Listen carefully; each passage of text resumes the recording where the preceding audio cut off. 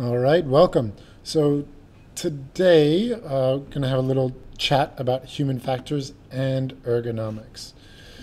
So reminder that you should be filling out the form to answer some of these little note-taking questions, but have that open as well as you're going through this.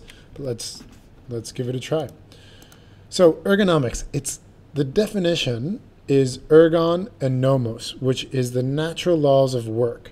And really the way that it's described is ergonomics. You hear that word a lot, but it's about the relationship between human beings and the design of objects, systems, or their environment.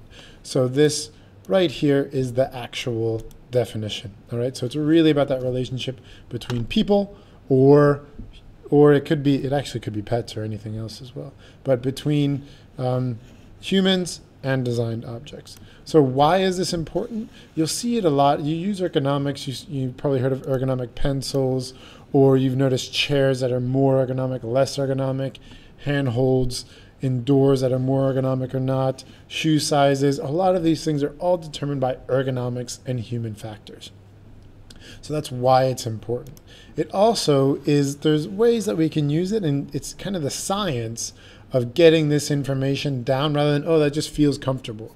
But you can start to put numbers on certain things, talk about distances, talk about the way that things work, and then you're actually able to create, it makes a science of that relationship between people and the objects. Okay, so here's another example, that idea of intimate space versus public space. And I just thought this was kind of funny. The smallest airline seats look super uncomfortable, but thinking about the ergonomics and how people relate with actual products. Okay, so the other thing, this is a quick little video. If you're on the slides, you can have a look and have a watch, but it's about ergonomics inside of computers. Okay, and it's basically about as you're sitting, when you're in the chair, when you're inside the computer, and then moving on to anthropometrics, psychological factors, and physiological factors. The first one that we're going to concentrate on is anthropometrics. So in the next video, that's what this is all going to be about. Okay.